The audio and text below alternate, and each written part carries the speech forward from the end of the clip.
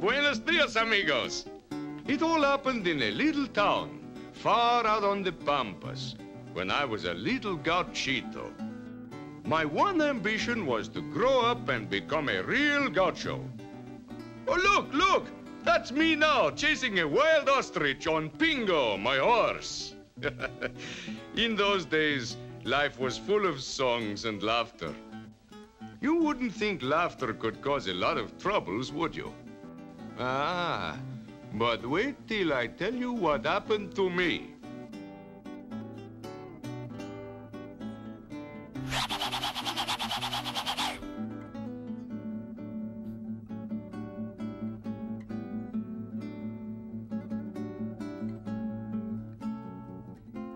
Look, Don Vino has a no sombrero. You can't blame me for laughing.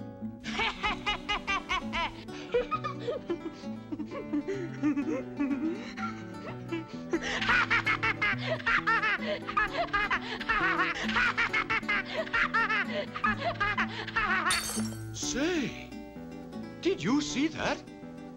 The wine glass. It broke by itself.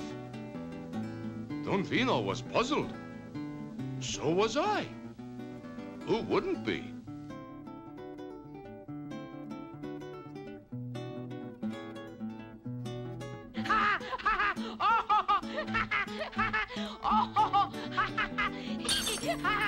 Look, when I laughed, it happened again. Was it my laugh that broke the glass? Did you ever hear of such a thing? I said to myself, Gauchito, maybe you've got something here. I decided to find out.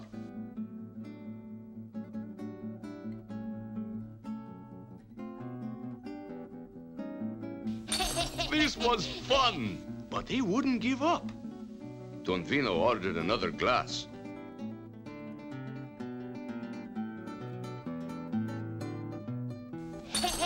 Senor William Tell had nothing on me. Don Vino tried every trick, but I was too clever.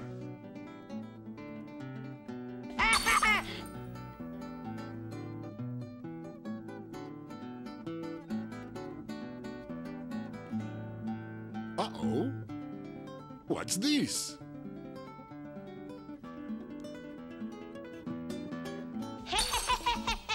Don Vino was becoming just a little impatient. He ordered a lot of glasses.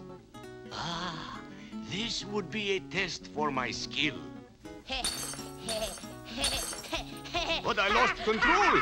I had gone too far. I couldn't stop.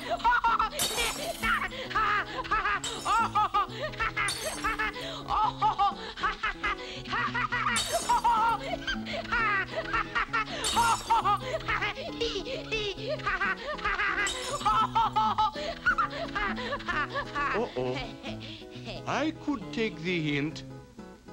I decided it was time for me to leave the cantina. On second thought, I decided to leave town. But where could I go and not break glass when I laugh? Would I have to spend my life far out on a desert island? Or be forced to be a hermit deep in the heart of the Andes? Would I spend the rest of my life in jail? No, because I'm here at the traveling carnival. I am the star with my laugh. I will amaze them. Look, it is my opening night, just to see me break a mirror. Just think, I thought, in 6 months, I will be the richest gaucho in all Argentina and have a penthouse on top of the Alvear Palace and live a life of luxury and ease. In a few seconds, the most gorgeous mirror in all Argentina will be a heap of broken glass.